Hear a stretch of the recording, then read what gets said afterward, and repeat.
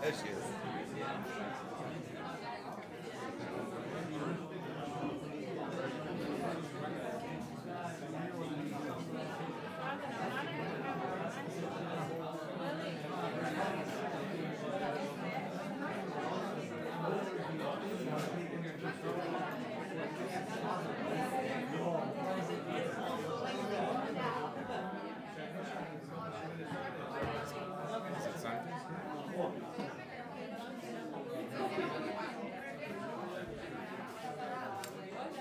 Bruchim Habayim, welcome all tonight.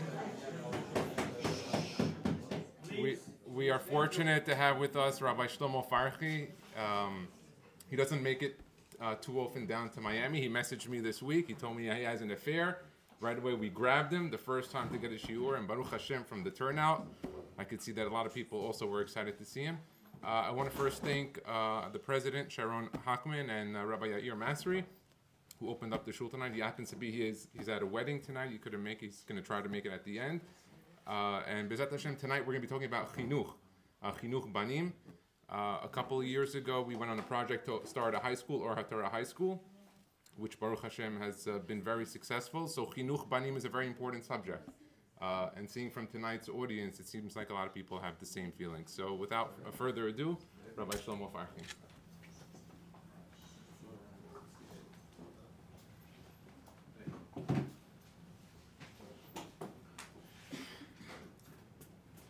Can you give me the tutorial on the microphones, though?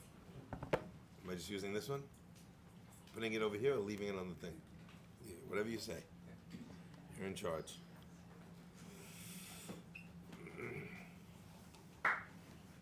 One of the things that I always laugh about is that, you know, if you don't take the initiative, a lot of times you wind up having to live with the choices that were made. And I'll give you an example of what I mean by that. They asked me once when I was giving a speech in London, in one of the universities, how would you like to be introduced? I said, I don't know, whatever. You know, I'm not all that bothered, whatever you want to introduce me as. Anyway, the guy gets up in front of everyone. I had this whole speech prepared. Very serious, very, you know, moving. You know, it's going to be, I'm going to hit them in the emotions. I'm going to go for all the feels, like, you know. And he stands up and he says, and now, the hilarious Rabbi Farhi. And I was set up for failure, you know. And it's my own fault. Because when he asked me how I wanted to be introduced, I left it to him. So I kind of feel a little bit about that, feeling like that tonight. Jonathan, when we were speaking on the phone, he said, what should the title of the shiur be? I said, I don't know, it'll be something about chinuch. You know, call me afterwards, we'll come with a title. Anyway, next thing I know, there's a flyer, and it says, Mastering the Art of Chinuch. I'm like, is this a 40-part series? Or am I speaking for 45 minutes or an hour? Mastering the Art of Chinuch, I feel like I've already let you down. If you thought that you were going to learn this just by coming out here tonight. That's number one. Number two, I could pretend that I've mastered the art of chinuch. You know, I can make believe, but I have my consuegro and my son-in-law here, so they know I'd be faking it if I kind of pretended like I've mastered the art. They know me intimately well. My wife is here too, but she maybe would play along with me, pretending like we got it right, because it looks bad on both of us. But I can assure you one thing before we begin the class tonight. You will not master the art of chinuch this evening. However, maybe there is something that we could share which would allow us to master the art of chinuch in one night. I also want to wish a tremendous mazal tov to my in-laws who are making a wedding tomorrow night. Hazaku Baruch. And look at them here, and my son-in-law here, listening to the class the night before the wedding. That is Mesirut Nefesh, to have good relationships with your in-laws. Ayani. Number two, I also want to say Hazaku Baruch and a big mazal tov. Last night was my 25th wedding anniversary. So Baruch Hashem, I was zocheh to be able to make it to one of the first finish lines. Hopefully we'll continue making it to more finish lines.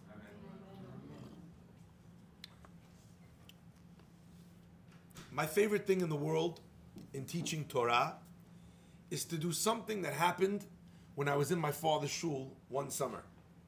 There's a little grandma, maybe 4 foot tall. She's standing there on both like this, reaching, and she can't. She's trying to get a chumash off the shelf. Standing right there. I said, Safta, relax. You know, she can give herself a hernia. I don't know what's going to go, relax, take it easy. I reach up, I grab the chumash, I give it to her. She says, thank you. As she says thank you, she catches a glimpse under my talit that I was the rabbi. She felt so bad. I'm so sorry, Rabbi. I can't believe I made you get the chumash for me. I never would have asked. I would have waited. She can't apologize enough. And I said to her, Safta, relax. A rabbi's job is to take the Torah from a place where it's inaccessible and to bring it to where everyone can reach it. This is my whole life in a nutshell, is that moment. My favorite thing in teaching Torah is taking something which is out of reach, which seems to be in another place. It's not accessible.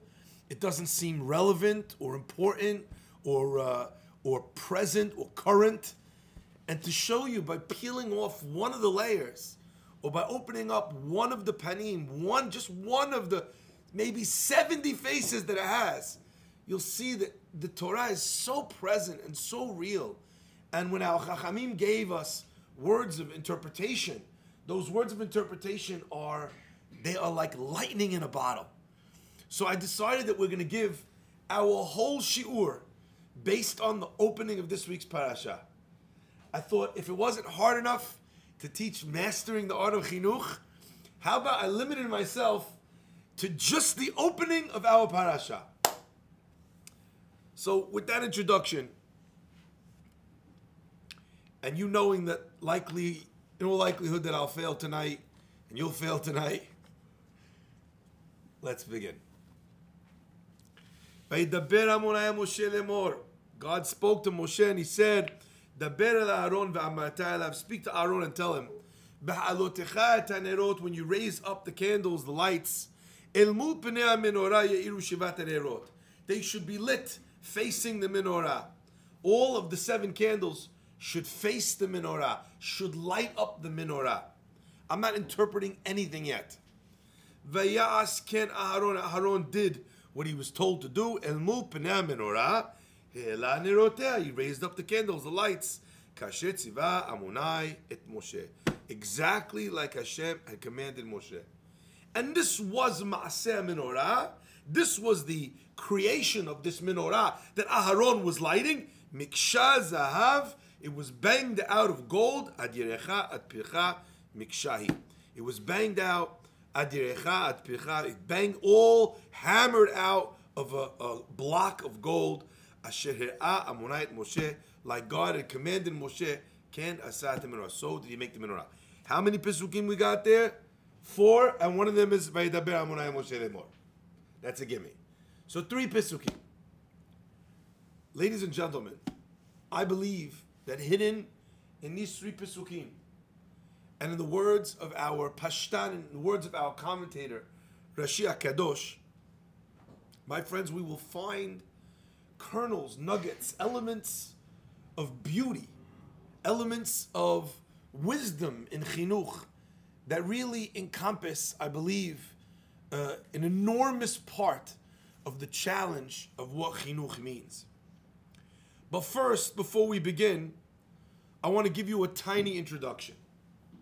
And this introduction to what chinuch is found in the word itself, chinuch. Chinuch is often translated, lechanech means to teach. That's what we call, when we talk about chinuch, chinuch means teaching. So educating children, what is it all about? It's about teaching them. However, when you have a new house, what do you throw? Chanukat habayit. When they had a mizbeach, what did they call it? Chanukat mizbeach. What does that mean? They were teaching the mizbeach. They were teaching the home. That's what chinuch or Chanukah over there means. The holiday of Chanukah. that word actually means something else. It means to inaugurate, to start something off. And I believe that it is in the limitation of the first explanation of chinuch where most of us and our challenges in chinuch can be found. But if we were to expand the definition of chinuch, not just to mean to teach, but to begin, to inaugurate, to give a head start, then a lot of what we learn tonight will hopefully light our path and perhaps give us opportunities to learn. I'd like to suggest, and the reason why I did this was because I know that I've been to many classes and I can't remember them. Anyone else have this problem? Yes? Yes. Have this problem. So what are you going to do? You're going to take notes the whole time, then you can't pay attention. You see people sitting there on their phone, right, the whole time. They're either ADHD or they're taking notes like a maniac. Like, it's, I don't know, I never know which is which. But my friends, if you took notes like that, you weren't paying attention. You weren't letting it land. So I thought maybe something as important as this, I'll give you a little tool to be able to remember it, because all you'll need to do is open up a Chumash and look through Rashi by Rashi on our parasha, and you'll learn and you'll remember everything that we spoke about tonight, hopefully. So let's begin. Rashi says, Aaron was commanded to light the menorah. Lama nismecha parashat menorah. Why did we bring the parasha of the menorah? Why did we put it next to Parashat Nesi'im, the parasha discussing the heads of the tribes that brought their gift? Levi, shekishira'a Aharon, when Aharon saw Chanukat Nesi'im, he saw what they did, what they had brought. Chalsha az da'ato. He felt terrible. He was brokenhearted. Why? Shelo haya imahem b'Chanukah lo hu v'lo shvato, lo shivto. Not him and not his tribe were involved in the bringing of such a gift. So Aaron felt left out. Amar lo HaKadosh Baruch Hu, God said to him, Chayecha, I swear to you, Shelcha gedola mishelahem. What you have is going to be bigger than what they have. She'ata madlik umetiv et hanerot. Because you're going to light and you're going to prepare the candles. Sounds nice. I see you shaking, Mama. Beautiful. Okay? You're going to light the candles.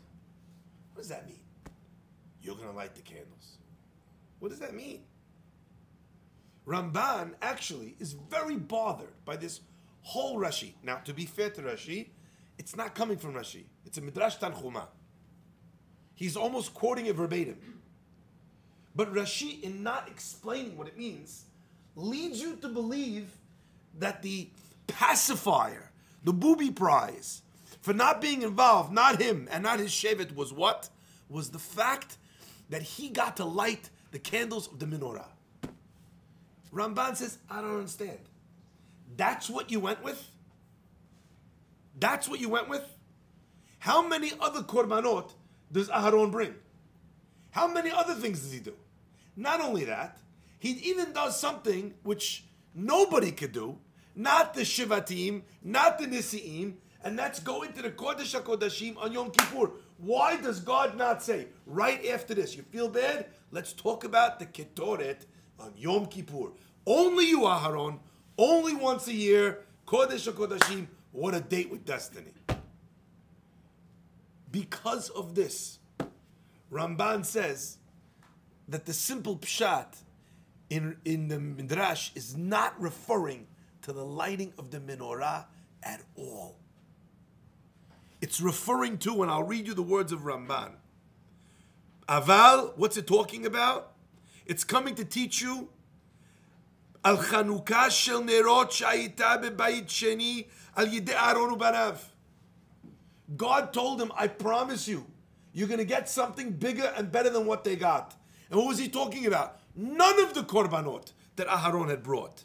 Ritzoni lomar, what am I talking about? Ramban says, Chashmonai kohen gadol ubanav. you're going to get something. And what am I talking about? I'm talking about the miracle of Chanukah. That's what you're going to get. That's much bigger than anything that they achieved. You have that. My friends, in trying to understand Ramban, in trying to understand Rashi, I think we have our first lesson, our first elements of recognition as to one of the most important things that we have in the art of chinuch. And that is, ultimately, Rashi and Ramban perhaps are not arguing at all. How can such a thing be? What is it? Is he talking about the menorah or is he talking about Chanukah? I want to say that those two things are the same thing.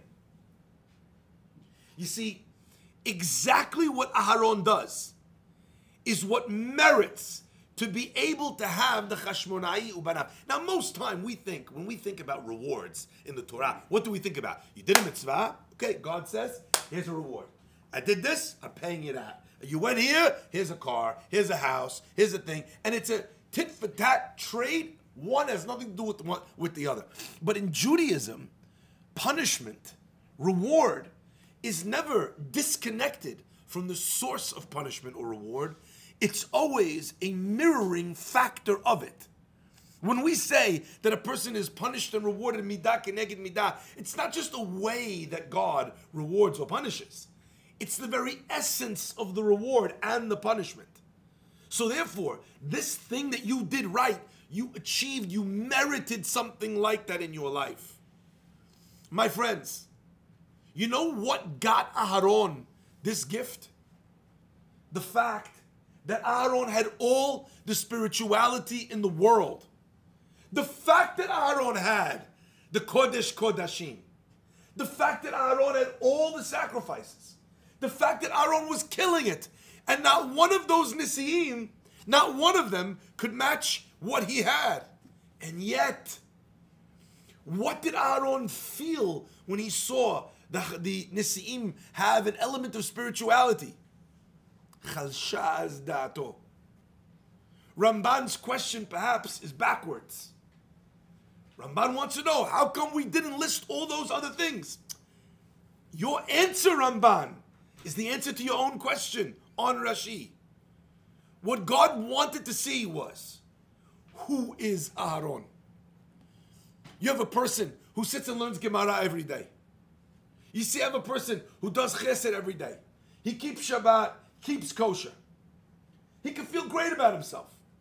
Then you see this Baal Teshuvah, been religious for 1.5 minutes exactly. But they're so careful with Lashon Hara. How do most religious people look at someone who's newly religious, Lashon, what do they say? Baal Teshuvah, it'll wear off. What do they say? I'm a much big, yeah, he might have this one thing, but look at what I have. Aharon did the most important thing you could do in chinuch. He publicly displayed Chalishut Hadat. There was a gift to God. There was a chance to give tzedakah. There was a chance to build a mikveh. There was a chance to inaugurate a Bet Knesset, to help build a school. And I was not part of it. He was tearing his hair out. My friends, you know what gave him grandchildren that were Chashmonaim? Was that Aaron HaKohen's children watched him get depressed over the fact that he could not have more Kedusha. He didn't think of himself as top of the world. No one can touch this. The opposite. He saw something beautiful in somebody else, and he recognized it, and he appreciated it, and he valued it, and he was jealous of it, and he wanted to incorporate it. That was passed down to his sons, and from his sons to his sons' sons, and all the way down to Chashmonaim. There's a beautiful moment. The moment that I believe is the miracle of Chanukah. Everyone thinks the miracle of Chanukah is that the oil burned 8 days. I think they're missing the point. The greatest miracle of Chanukah is not the oil burning. It's not even the wars being won. You know what the greatest miracle of Chanukah is? When Matityahu Kohen Gadol is sitting there on the Mizbeach, and the guy brings a pig into the Bet HaMikdash, and there's idols in the Bet HaMikdash already, and he says, here, take this pig, slaughter it on the Mizbeach. Matityahu reaches into his robe, he pulls out the knife, the guy thinks he's going to bring the Korban. He jumps off the Mizbeach, stabs him in the heart, screams out, Mi kamocha ba'elim amonai, who is like you amongst the mighty? Mi Lashem elai, who's with me? And who comes with him? Him and his 5 kids. That's the big army. Ladies and gentlemen, that moment was a moment that was created. It was a miracle that someone could make that move without a plan, without knowing what would be, how it would turn out, who was going to sign up. You know, they didn't take the temperature, like just send out some messages to the people like, anyone interested in maybe if we arrange who would want to come if we, do you guys think we should charge? How about, do we need food? There was no questions. They were in a state of tumah. They were in a state of despair.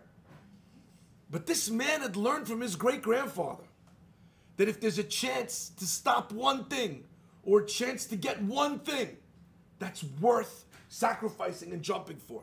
The first lesson of chinuch is actually stop translating chinuch as teach.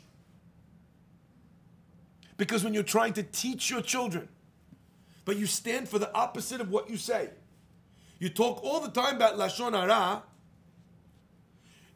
but unfortunately, you're all the rest of the time talking lashon hara. You teach all the time about how important chesed is, but when a chance comes to do chesed, you're rolling your eyes. What do you think your kids are going to hear? What do you think your kids are going to learn? What you said or what you did and the way you did it? The first lesson, therefore, of chinuch is, God says to Aaron HaKohen, what did they do? They had Chanukat HaNesi'im. Aaron, I want you to know that your Chanukah, the one that you're going to have later on, it's going to be an entirely different thing. Shel Chagid Olam Shelahem. They did something, it happened one time. What you did is going to be so powerful that your great-great-great-great-great-great-great-great-grandchildren are still going to have what you did just now in their bones. A lot of times we think to ourselves that when we show our children something, it has to be an action. We have to do this. We have to buy that. We have to study this. But what did the children of Aaron here learn? They learned from Aaron exhibiting a feeling. Chalsha az da'ato. When they see, when your children see, what makes you upset? When they see, if you came to the shiur and it started already, and you're like, you didn't do anything. You didn't say anything. But they picked up on the fact that the Torah is so precious to you. The first lesson of chinuch is, stop teaching. Stop teaching. I don't know what's happening here, but this is running away on its own. It has a life of its own.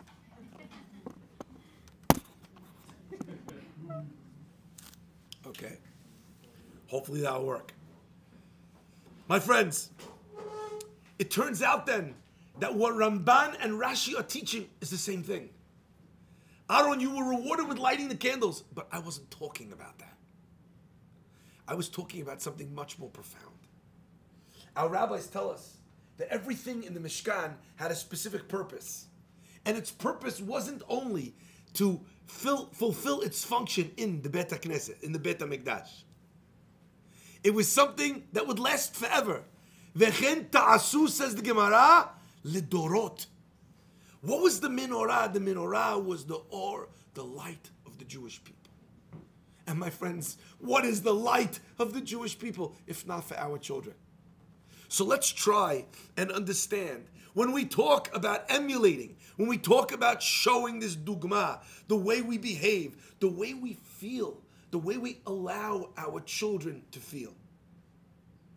Today's children, many of them, are very stunted emotionally. You know why? Part of the reason is because they did not learn from their parents that it was okay to cry. They did not learn from their parents that it was okay to actually accept, to feel, and to understand what failure looks like and how it's okay to be upset about something.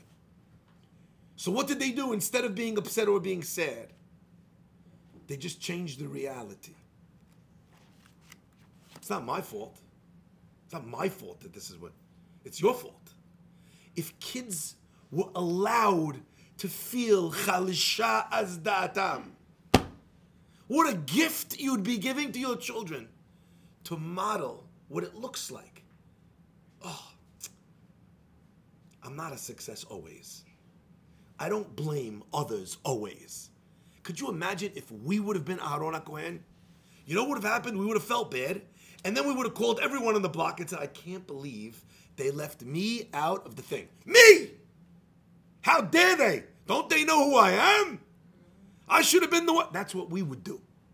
Our chalsha az da'atam would be turned into a complaint. It would be turned into a machloket. Aharon doesn't blame anyone. He just says, I wish I could have been involved.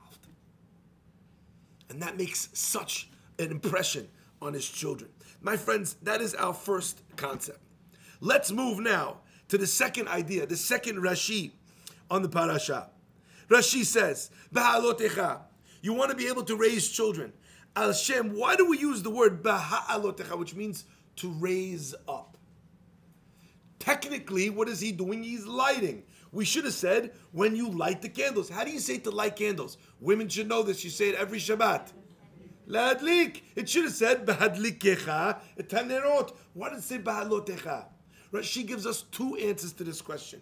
One answer I dealt with in breakfast in the class. I don't know if you guys heard this one. The one about raising children up, being there, but then stopping to be there, to give them the chance to be able to do things themselves. I'm not going to repeat what I said in the class, if anyone heard it before.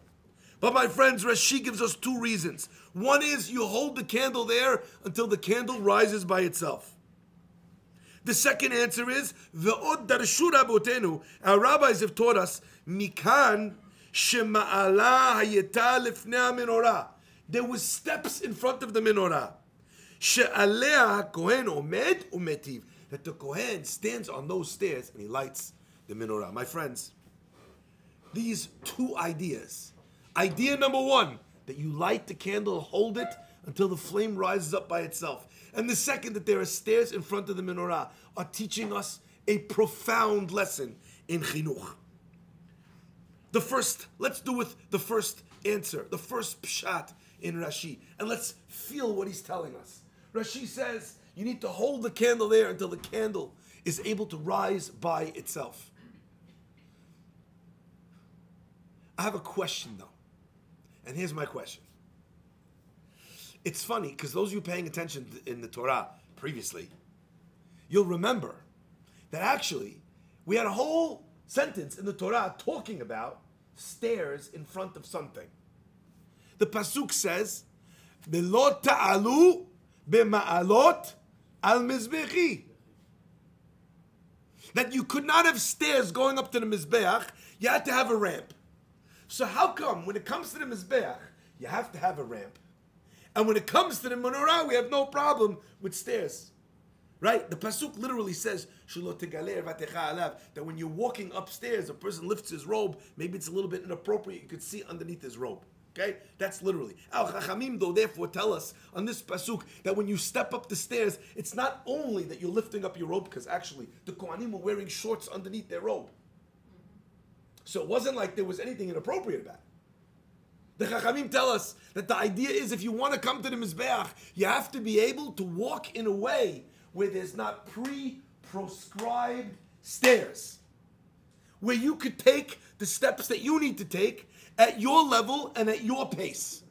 But if that's the case, why in the world would it not be like that when it comes to the menorah? Again, let's review. Sometimes you have somebody, a parent, a rabbi, a mentor, they're telling the guy, listen, you need to keep Shabbat, like from now. You need to put on a kippah. You need to put on a tzitzit. I remember once we had a trip. This guy came down after one day on this kiruv trip. The guy came down wearing a kippah. Guy had no Judaism in his life before. Came downstairs wearing a kippah. I said, Daniel. He comes over. I said, give me the kippah. He says, why? I said, you're not ready for the kippah. Give me the kippah. As a rabbi, sometimes you need to make sure that the guy is actually acting in a way where they're capable of acting, capable of maintaining. And if he's not ready for that, that added step or added speed is not going to help. It's going to harm. So if that's the reason why you can't have steps when it comes to the Mizbeach, why do you got stairs over here when it comes to the menorah? Is that a good question? The answer is, You were like, yes. Oh, okay, good. I was always like, no, it's a bad, okay. The answer is remarkable. When it comes to the Mizbeach, we're talking about sacrifices. When it comes to sacrificing, you need to take it very slow. You need to be prepared before you're ready to give up something. I'll never forget, another boy from that same trip slowly started learning, slowly started growing, slowly started keeping Shabbat.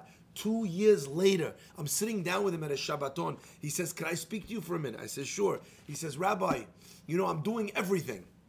I'm doing Shabbat, I'm doing this, my whole apartment's kosher, I'm doing this. He goes, the last thing is I haven't put on a kippah because I feel like the minute I put a kippah on my head, all my friends know I'm toasted. Nefachti liot dos. Like, you understand? MS dos. That's what happened. I'm now, completely toasted. I'm done. Now, what's going to be? Everything else is in the privacy of my own house. Hey, what should I do? He said to me. I said, you're growing? He said, yes. I said, you're keeping Shabbat? He said, yes. I said, you're keeping kosher? He said, yes. I said, you're learning Torah? He said, yes. I said, whenever you're ready, it will come. You're not ready, you're not ready. When you're ready, you're ready. Yarmulke is not in the Torah. Shabbat, kosher, Talmud Torah, all those other things you talked about, those are in the Torah. You're doing pretty good. You're doing pretty good. Whenever you're ready, don't rush. I turned around, I started walking away, and he goes, Rabbi, I think I'm ready. When it comes to sacrificing, pushing someone to go where they're not ready, always fails. But the menorah is not about sacrifice. The menorah is about shine. The menorah is about expression. It's about lighting up the world. Like we sing, we think about, we pray when we light the candles on Shabbat. We pray that our children should shine. There is a condition for children to shine. In order for a child, in order for a person, in any age, by the way, you think that you're only raising your kids when they're 8? No. You never stop raising them. Even when they have kids, you're still raising them. Now you're teaching them how to bring up kids. And when they get married off their kids, then you're teaching them how to deal with the in-laws and how to bring people into the house. You're always teaching. Chinuch never ends. You're teaching, you're helping them, like we said, with every new beginning. You're helping them with every inauguration, every inaugural thing, everything they've not yet done. You become mom and dad, Abba ve'ima, Safta ve'safta, odapam, ve'odapam, ve'odapam. For someone to shine, what do they need?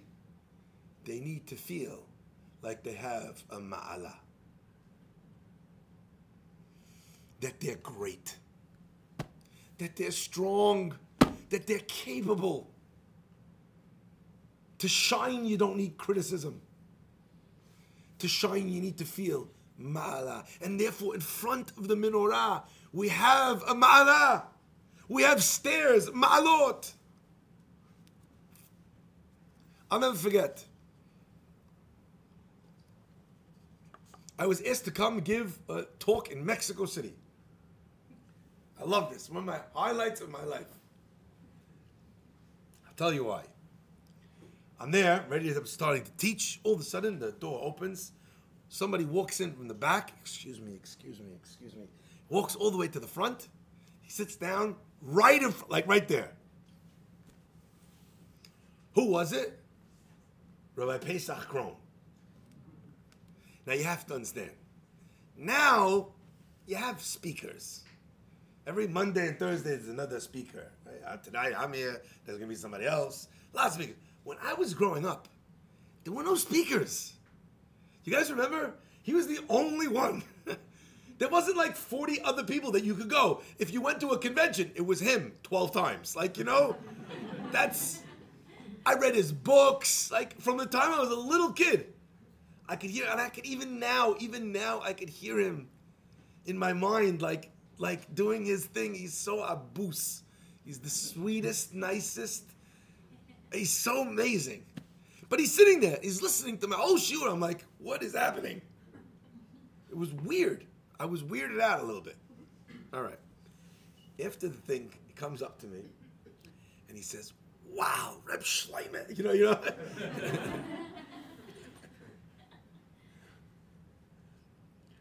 You're this, and the way you spoke, and you're a star, and he's going on and on. I was like, holy cow. I didn't know what to do. My head was going to explode. And he says, someone as good as you, as special as you, as chashuv as you, really should not be drinking out of a bottle. Someone had put a bottle of water on the stender, on the thing. I'm drinking out of the bottle of water. Anyway, I said, normally someone criticizes you. What do you say? Well, but here I was like, absolutely, I am that big. I'm so special.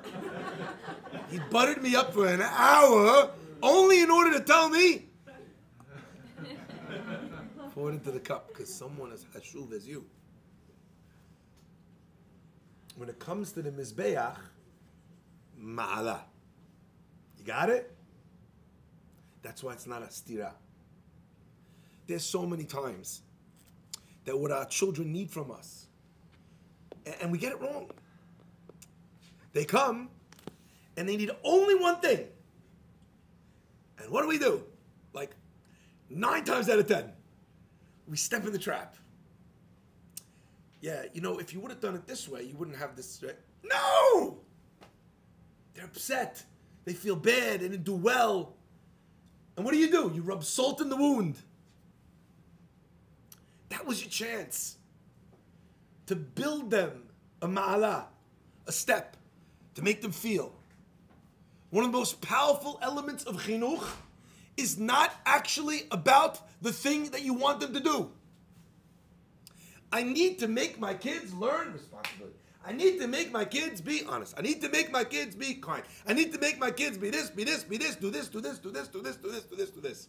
And we think that's the job. Really, the job is not, I need to make them do this, I need to make them do that. Really, the job is, I need to make them feel like they can do this.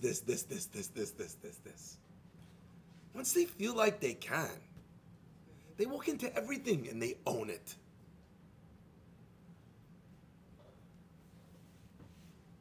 My friends, if you built the ma'ala, then the shalhevet is ole me'eleha. Are you understanding how gorgeous these words are from Rashi?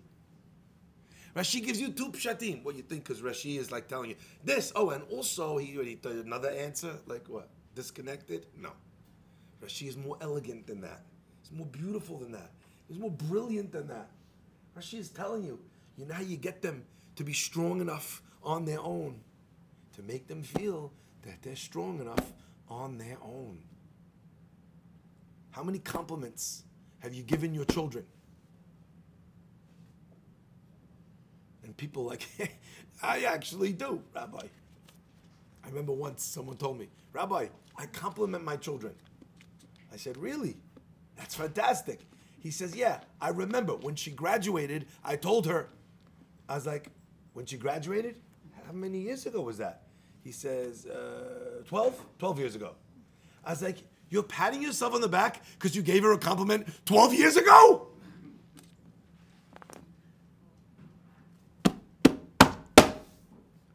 Mastering the art of chinuch.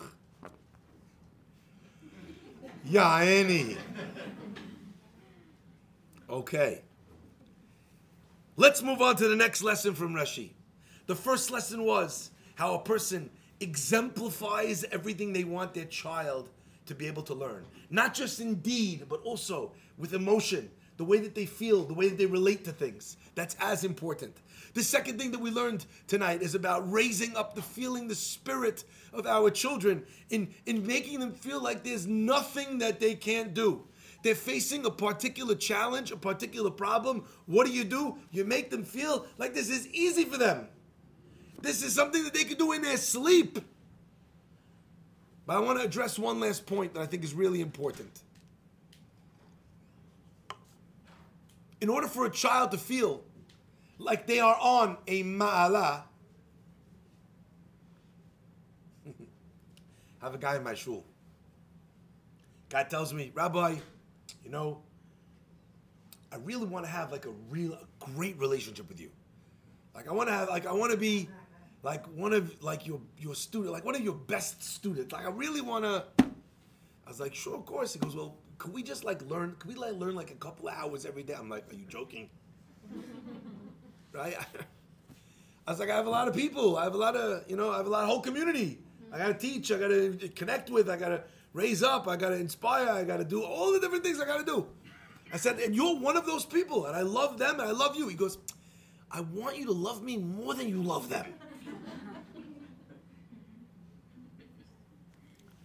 One of the great challenges of creating ma'ala, making someone feel elevated, is that the minute you put someone else, I want you to imagine, you go to the Olympics. You see 1, 2, 3. You walk up there to the top. You're like, feel great, right? Then the announcer says, we'd like to also ask Mr. Jonathan to rise up and stand on the number 1, and then 1, and then the next one, and then now there's 14 people standing on the square. How do you feel about your number 1 right now? Worthless. In a certain level, the concept of ma'ala requires that feeling to be mine alone. No one else could share this. Because by definition, if I share it with somebody else, it means nothing. How do you do that for your children? And what do you have to be careful of when it comes to this element of ma'ala? I want to share with you something that we read in last week's parasha. I think this is very important. The pasuk says that the Nisi'im came and they brought 6 wagons and they brought 12 bulls, 12 oxes. Okay? They brought their korban. Now what are they going to do with the wagons and the oxes? Start Uber wagons? I don't know what they're going to do. Hashem says, you know what you should do? Distribute the oxes and the wagons. They brought it. Hashem says to Moshe, take the wagons, take the oxen, distribute them. Give the wagons and the oxen to the tribes of Levi that need them. Each one according to what they need. Vayomer Hashem Moshe Melo, and Moshe, what's it called? And Hashem said to Moshe to give it out. Vayikach Moshe ta'agalot v'tabakar. Moshe took the wagons and he took the oxen and he gave it to the Leviim, the 2 wagons and the 4 oxen. So 2 wagons pulled by 4 oxen. He gave to who? Bnei Gershon. According to what they needed. Ve'et arba agalot, and the 4 agalot.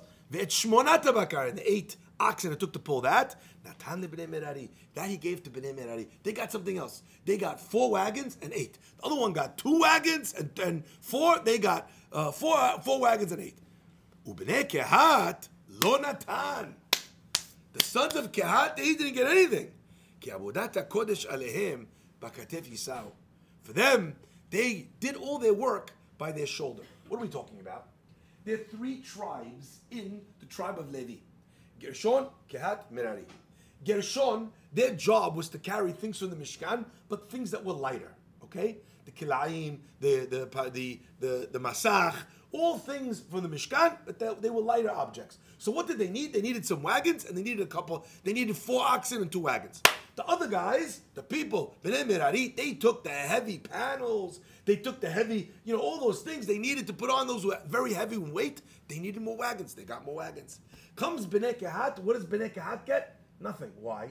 Because the Bnei Kehat, they carried things like the Aron, that you took it on the poles, you put it on your shoulder, and it was only carried by humans. It was only carried on your human shoulder. You didn't need an ox, you didn't need a wagon, because you're not carrying anything on a wagon or on an ox. Fair enough? Rashi, all the commentators, they're all explaining one after the next, what this means. Why is it going into each one? Why? Back, forth. I want to share with you a beautiful lesson, my friends. One of the challenges of children feeling like they are on a ma'ala. You know what the challenge is? The challenge is that the child feels like there's someone else on the number one thing here. And not only that, not only am I not special, as they're standing here on the number one, they're like pushing me off. I'm not as important as they are. You gave them more than you gave me. Moshe Rabbeinu says, listen, I know I'm going to give 2 wagons, 4 oxen. I'm going to give it to them. I'm going to give these guys 4 wagons, 8 oxen. You know what? They have heavier. And these Kehat's going to get nothing. Kehat, but understand, you know why I'm giving you nothing? Because you don't need this. One of the greatest challenges in children feeling special, children feeling loved, and children feeling appreciated is when they feel that things are not fair. They got, I didn't get. It's not fair. How come? You love them more. You like them more. What's going on? The Torah goes to great pains to explain that the whole point over here was that everybody got exactly what they needed. And the Kehat that was able to carry all of this baggage on their shoulders, you know what? You're getting nothing. You know why? Because you need nothing. And it turns out that I didn't treat the children differently. I didn't give different things to different kids. I gave everyone the same. I gave everyone exactly what they need for their job. My friends, that is ma'ala. That allows a person, a child, to feel, even though, because kids always feel like they got shafted, short end of the stick. Ma'ala comes when everybody understands that they got exactly what they needed for their success. But you best be careful that they understand why it's fair. If that's the case, my friends, then I want to share something with you. There are times when our kids get very upset, not even because something that we've done, but because of what life has done. What has happened to them? This happened to me. How come I am not getting the shidduch and my sister found someone right away? And immediately they translate that as to be something to do with their worth or value as a human being. And they lose ma'ala. And when you lose ma'ala, you become paralyzed. You can't do anything. Because you become obsessed with it. It becomes the definition of who you are and your character. I want to share with you one example of this. There was a fellow, he lived in Bnei Brak, very religious neighborhood, grew up with him, went to all the yeshivot, and one day he decided, Hajj, throwing it all away. I'm finished, khalas, done. He goes, he says to his father, I'm leaving the house, I don't want to live here, I don't want to be here with all your rules and everything, I'm out. I'm going to go live with my non-religious cousin, in Tel Aviv. Father can't tell him what to do. Kid wants to go to Tel Aviv. Ya Habibi Tel Aviv. He goes to Habibi Tel Aviv. Anyway, he moves in with his cousin. His cousin's not religious. The kid feels free, do whatever he wants, eat whatever he wants, keep whatever he wants. Feels amazing. One day he comes home and he tells his cousin, he says, I met this amazing girl. Really? Oh, what's her name? And he picks, what's the least Jewish name you could think of? Sorry? Maria. Actually, in the Syrian community, we have some Marys, by the way. Which is quite odd, but we do. We've got them. Christina, there we go. Christina. I remember once I said Svetlana and I got in trouble because I met a Svetlana that was frummer than me, by the way. I changed the name to Svatlanya.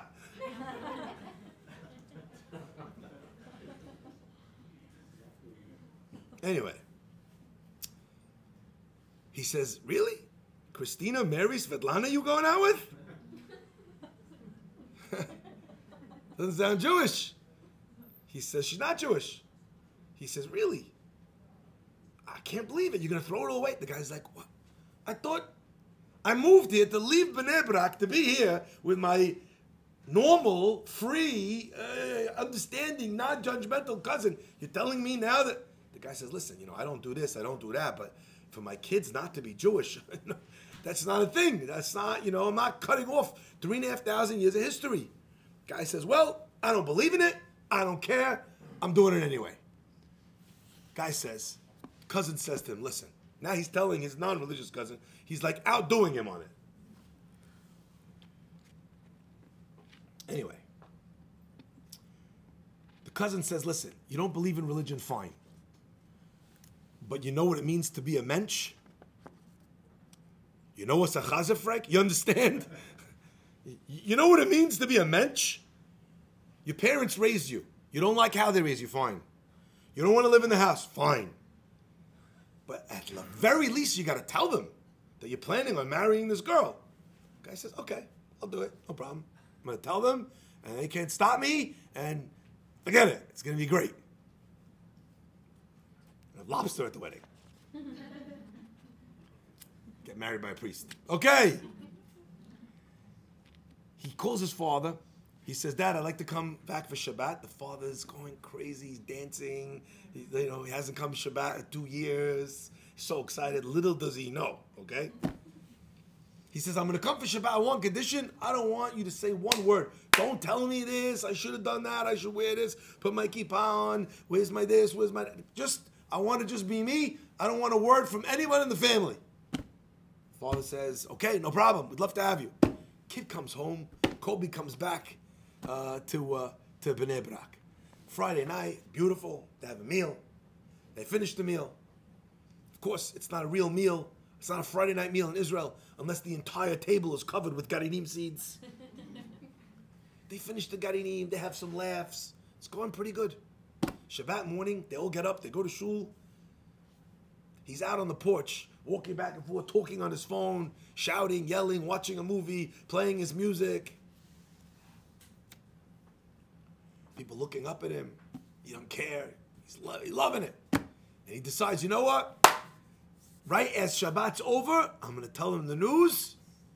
Baruch HaMavdir Ben Kodesh L'Chol. Ya Aini. Ben Yisrael La'amim. Okay. Everything's going according to plan. They have lunch. After lunch, father says to him, listen, I'm going to a shiur.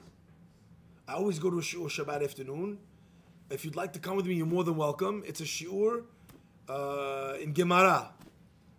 The guy, he could not have looked less interested if he tried. If he bought a mask that was called the not interested mask, it would have looked more interested than he did.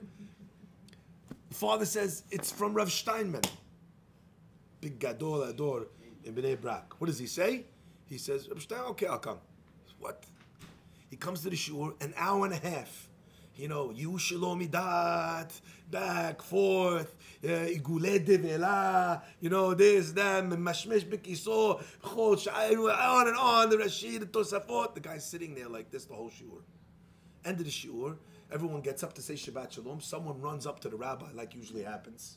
They're in a religious shul. There'll always be that one guy, runs up to the rabbi. This guy is not religious. Say something nice, get him back. You know what I mean? Maybe you could say something, Rabbi. What are you going to say? Abracadabra? Okay. Rabbi comes to the rabbi. Rabbi says to him, nice to meet you. What's your name? He says, so I see you back. This is not your normal you're not in your normal neighborhood. He says, no. He says, well, how long ago did you leave all of this behind? He says, 2 years ago. He says, 2 years? Okay. He says, tell me, in the last 2 years, did you ever think, you know what? I miss it. I want to do teshuvah. I want to come back. Did you ever think that? Guy says, yes, Rabbi, actually I did. He says, 4 times. You know exactly how many times? 4 times? He said, yes. 2 years ago, when I left, Erev Rosh Hashanah, 10 minutes. I got over it. Erev Yom Kippur, 10 minutes. Then I went back to Basar Lavan. Faddal. The next year, same thing. 10 minutes, 10 minutes. Anyway, everyone on the line is getting very uncomfortable. He's talking like this to the Gadol Ador. And Rav Steinman looks at him and he says, wow. You mean to tell me that you have 40 minutes of teshuvah, of hirhure teshuvah, about which the Gemara says that in a place where someone like that stands, the greatest tzaddikim can't stand? Wow, I'm so jealous of your 40 minutes. The guy does shaking, I don't know what to say. He was not expecting that. Anyway, the rabbi doesn't invite him for Shabbat. He doesn't tell him to stay by. Doesn't tell him to pray Arbit. He says Shabbat Shalom. Anyway, the guy walks out. He's so shaken up. He gets home. He doesn't know. He forgets to even mention that he's getting married to this girl. He goes home. He's sitting there talking to his non-Jewish girlfriend. I met the rabbi, and the rabbi said this 40 minutes, and I couldn't believe what he said. She has no idea what he was talking about. Anyway, he starts fighting. She's like, well, you regretted this lifestyle? You mean to tell me that at least 4 times in the last 2 years you thought about going back, to the way you used to be? Maybe I don't know, maybe I don't want to be with you. Anyway, back, forth, they start fighting. The whole thing gets called off slowly, but surely the guy becomes completely back on the path of Torah and Mitzvot. One day, his rabbi sees him learning. I don't know what he's doing. Something religious. And he says to him, tell me, there's one thing I don't understand. One thing. Why in the world did you agree to go to that shiur in the first place? What happened afterwards, I know the story. But why in the world would you go? And the boy smiles. He says, it's funny you asked that question. When I was in 4th grade, I went to school. And in this religious school, they decided to have one of the great Roshei Yeshiva come and test us on the Gemara that we learned. Before he came, we're only in 4th grade, they told the rabbi, relax, take it easy, they're 4th graders. Ask some easy questions, Rabbi came in, he asked everyone easy questions. Everyone got this answer, that one answer, this one answer, that one answer. Came to me, he asked me the easy question, I couldn't answer it. Instead of moving on, I said, I'm sorry, Rabbi, I'm sorry. He said, don't worry. He asked me another question, even easier.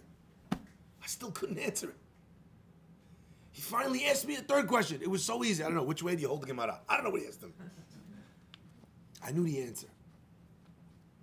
The rabbi said it. Thank Hazal Baruch. Very well. Moved on. At the end of the class, the rabbi said, anyone who answered the question, come to the front.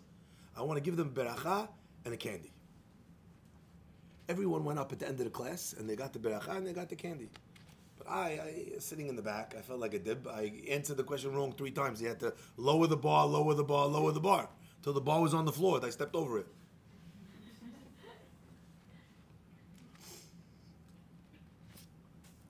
So I didn't get up. And Rav Steinman saw me in the back, and he called me forward, and he said to me, why didn't you come to get a candy? And I answered embarrassed, because I didn't know the answer. And the rabbi stroked my cheek, and he said, Rohi. He probably didn't say that. I don't know what the Yiddish word for Rohi is. Although, I have to say, I was on a Pesach program recently, and this Ashkenaz guy came up to me, and he says, we were trying to figure out the whole first half of the trip, why you kept calling my wife Rohi in the middle of your classes. I was like, did you not entertain that maybe I wasn't randomly saying your wife's name?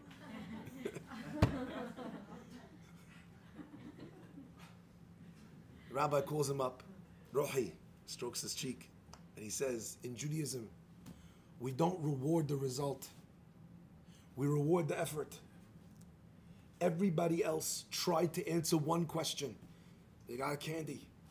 But you try to answer 3 questions. You don't deserve 1 candy. You're right. You deserve 3. And he gave me 3 candies. and he stroked my cheek, and he gave me a beracha. I never forgot that. So when I found out that the person giving the shiur was Rav Steinman, how could I not go? My friends, one of the most important things for our children to learn from us is that when Moshe Rabbeinu divides these wagons and bulls, he gives the ones with the heaviest load the most support and the most tmicha and the most help, because they're the ones that needed the most. Then the ones that needed it less, what did they get? They got half the wagons. But then there was some that were capable in this life of managing their weight and their baggage and their challenges. Al-Katef, come on, right here, put it on. What do they get? They get nothing. Not because they're God, not because life doesn't want to give them something, because life is giving them the greatest gift ever. The gift of being able to be strong enough to lift something yourself. Yeah, Annie. If you could communicate this to your kids. HaKadosh Baruch Hu knew that this young boy was going to need support. And there was going to be one person in the world that was going to be able to give him that support in that moment right before his wedding. And who was it going to be? It was going to be Rav Steinman. For some people, the only support they ever need is for someone to say to them, you didn't fail. You tried 3 times as hard. Yeah, Annie. And when that man shows up and gives a Gemara class, the guy's going. What class would you have thought would have got this guy out of bed? Top 10 reasons why Judaism is wrong. That's what he would have went to. How to prove that there is no God. That's what he would have went to. You think he's going to come to Menachas Daf Tzadi Zayin? What are you talking about? You know what the answer is? The famous line that goes, people don't care how much you know until they know how much you care. And when they know how much you care, they don't care how much you know. Maya Angelou got it wrong. Her expression was that they don't care about how much you know until they know how much you care. I would actually wager that once they know how much you care, they don't care how much you know. Because it ain't ever about that. There's a famous line attributed to Dr. Spock. He said that love is the most powerful force in the universe. And it is the ultimate answer to every question and problem. So if we want to know how to master the art of chinuch, and we are fully cognizant of how impossible that is, because every kid needs something else. I love when people come and they say, listen, this is what you need to do. Immediately you should know that that guy does not know what he's talking about. Because every child is different. Right? You have these people telling you that you should never put any boundaries with your children. Wrong. You have a guy telling you that you should always put boundaries with your children. Wrong. If he uses the word always, he's already wrong. Always. No, joking.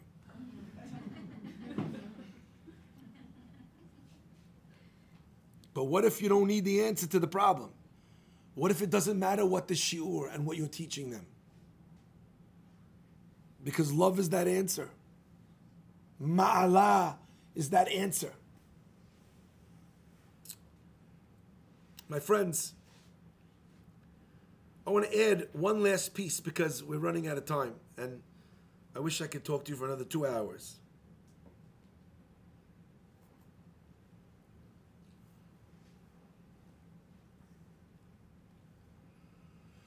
The last thing I want to share with you tonight, one of the important tools, is resilience. When Aaron saw that he couldn't be part, he was broken. He was sad. But what came from Aaron being broken? Something beautiful. One of the great challenges in life is that we automatically assume always that bad things are bad, that hard things are bad, that difficult things, that sad things, that painful things are bad. Chanukah does not come unless his heart is broken. That better shidduch doesn't come unless your heart is broken by losing the first one. That job and that business that you thought was going to take you to your old age, but actually was going to run into the ground slowly and painfully. And what did God do? Instead, he tore the Band-Aid off. And very quickly it disappeared. And God was doing a chesed with you. But if you don't stay in the ring long enough to give it a chance, you never see it. You walk away and you have this thing labeled in your past. Sadness, failure, problems. And you never open the box again. And you never revisit those terrible times in your life to see how beautiful they actually were in the fullness of time. What if we could take a walk down into our past and find those difficult things and ask ourselves, what did they happen for? The famous idea goes, Lama yomru hagoyim. Why should the non-Jews say, right? The Pasuk says, many different versions of it, where is their God? But the Chachmei Musar say it does not only mean that, it means Lama yomru hagoyim. You know who asks why things happen? Not us. Nations of the world. We don't ask Lama. We ask Lema. For what? To what end? For what purpose? For what beracha? And in that opportunity, we get a chance to rewrite all the difficult parts of our past and create not only a beautiful narrative for the future, but an ability to release that weight from our shoulders that we've been carrying for so many years. You dignified that pain with purpose, with pleasure even. But only if you go back to visit it again and see where it went.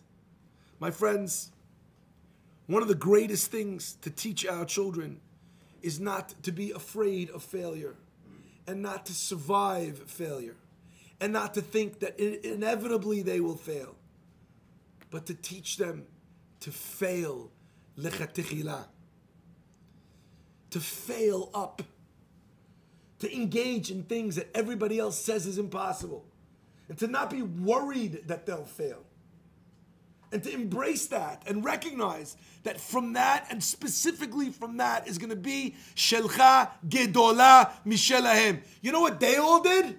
All the Nisiim, they gave the same gift as everybody else. And that's beautiful. Very nice. It's safe. Reward comes to those who risk, to those who are willing to put themselves out there. And when a person is willing to do that, unafraid of failing, having failing being your best friend, being willing to walk up to 10 people and ask them if they want to come for a Shabbat to your house, and having them turn you down. And that not being something that bothers you. My value, my worth, it's inherent. It's from me. When a person feels that way, then they can do anything. The last piece of our puzzle tonight is the last piece that we learn in the Pasuk. This menorah, it was made, banged out of gold. One giant piece of gold, hammered out. Why did God make Moshe's life difficult? Why wouldn't he let him carve the branches? It's so intricate. Let him have one of those sculpting tools. Let him sit there. No, you got to bang. What happens when you bang gold? You push it over here, it goes over there. You push it over there, it goes over there. It's very difficult. My friends, why did God want Moshe to do that? You know what the answer is? You know what the difference is between when you bang out gold and when you cut it? When you cut gold out, there's a piece of your slab that you're not using. But when you bang on it, every part, there's no good parts, medium parts, bad parts. It's all one part. It's a miksha achat. People love to remember the great moments in their life, and some of us have quite few. But what if we looked at it so differently?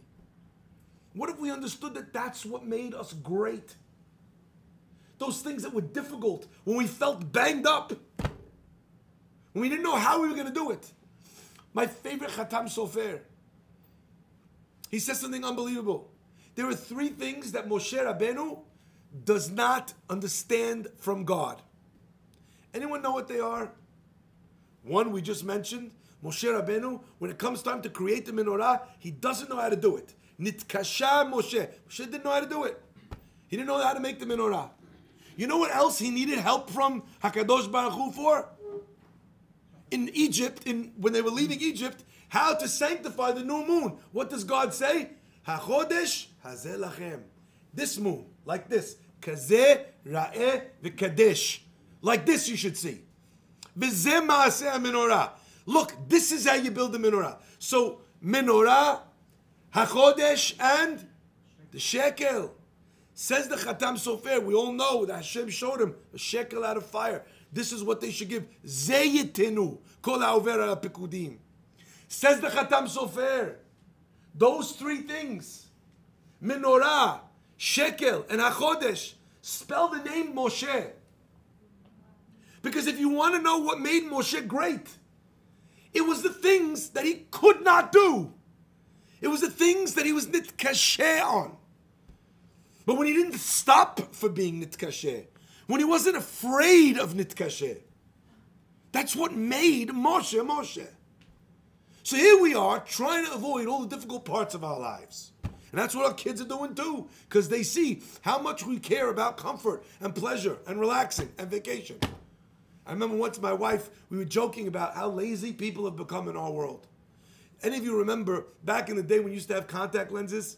The old ones? You had a machine that opened up like this, like it was a spaceship. You put the things on either side. You remember that? You're not old enough, you're laughing. You have no idea.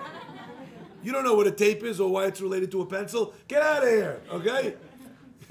And in this little thing where you put the thing, you had to put, the first one was saline solution, then you had to have another thing that would, what's it called, that would decontaminate it. I don't know what the word is exactly. But there was 3 different solutions. Then they had 3-in-1 solution. You had to put the 3-in-1. Okay, amazing. Only 1 bottle. Good for me, lazy guy. Excellent. Now, what did you do? Put the 3 things. What do you have to do? No, you don't even need that. Yeah, just spray it on it and go like this. Rub on it. Good. Then my wife saw the first time. She said, look at how lazy we've become. The bottle said 3-in-1 solution. No rub. That means that scientists sat down and they said, how can we save people from doing this? I was thinking to myself, I wonder what would happen if we took teenagers' phones away from them and just sprayed 3-on-1, no rub, and if they stopped doing this on their phones, I wonder if that would work on their phones. Either way, right? No rub? That's what you got to save me from? We're so desperate not to do any work, not to have any discomfort. Everything needs to be immediate. Your Uber, right here. You need to drive, no problem. Your food, they're going to send it to you. No, delivery's not good enough. Instacart. It's got to be there in 15 minutes. They used to send you a package. It would take 6 weeks to get there. Then, express delivery, 5 business days. Then, 2 days. Then, Prime. Prime.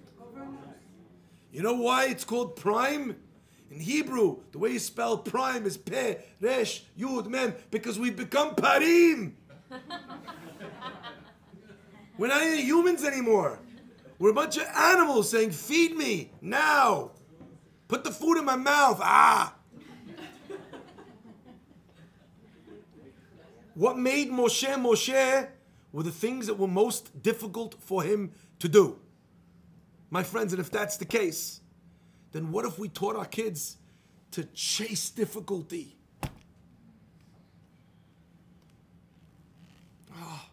So frustrating. You meet couples. They're like, Rabbi, I don't know if it's going to work out. I said, I understand. I get it. I know why you guys have problems. Really? Yeah, it's your voice, honey. Your voice is so annoying. Is there such a thing as a voice transplant? I don't know. Maybe you could have like a voice donor and give you their voice. I don't know.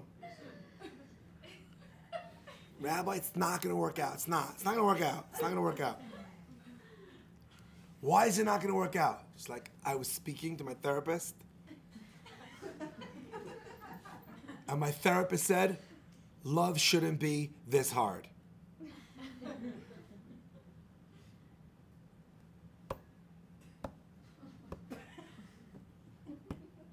She says, why are you not saying anything? I said, because how could I argue with the therapist?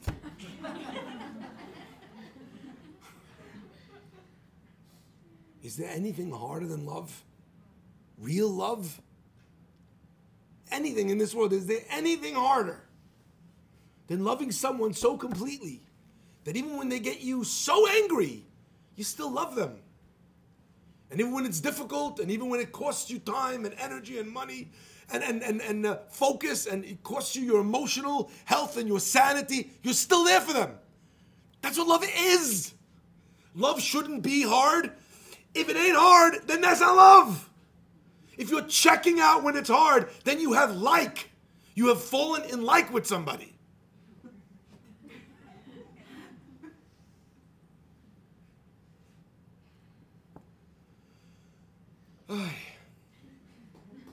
One of the most important things, my friends, is to learn not to run away from that which is difficult, but to understand that in those underdeveloped potential moments lies all of the greatness that we have.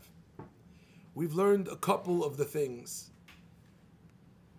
that help master the art of chinuch.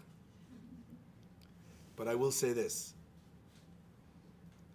If you do every trick right, and you follow everything I said tonight, and you learn 10 times more, because I have another maybe 2 hours to say to you tonight, but I don't have time, it still won't work.